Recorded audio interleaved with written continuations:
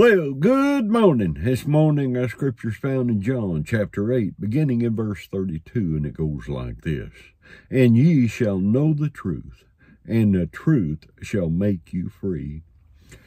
A church visitor asked the pastor, can I request prayer? And sure, what you need prayer for, he asked.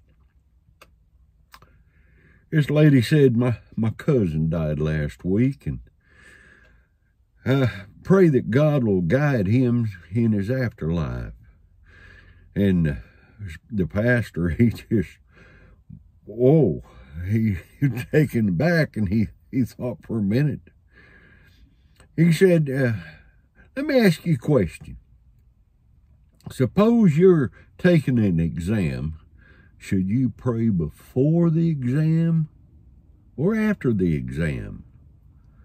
And she said, well, obviously before the exam. He said, that's right. You see, when we pray for after an exam, it's like you're asking God to change the grades. And it's not possible because God is faithful. He's faithful.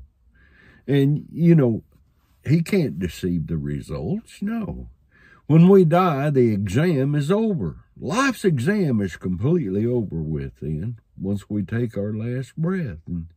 And there's no way anyone can change our destiny. Nuh-uh. Hebrews 9:27 tells us that once we die, then the judgment. That means no second chance. Sorry I feel sorry for your relative if that's the way you believe, because he can no longer be prayed for. No, it's already said and done. People need to understand that they have to accept the gospel of Jesus Christ before they die, not after. No, you have to accept Jesus in your heart. Let him take over your life before you die. Now, there's a lot of deathbed confessions, and they ask the Lord to come into their heart. And I've seen this many times. And yes, the Lord will accept him because he's still alive. But once you draw your last breath, there is no second chance.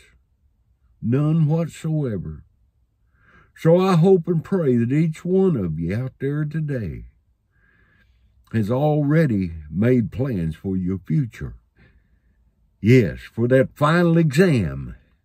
That's right. Because once you take that last breath, the examination is over. Well, may God richly bless you. I love you, but better yet, Jesus loves you. Yeah, he died on that cross for us. And we'll see you soon. Bye-bye now.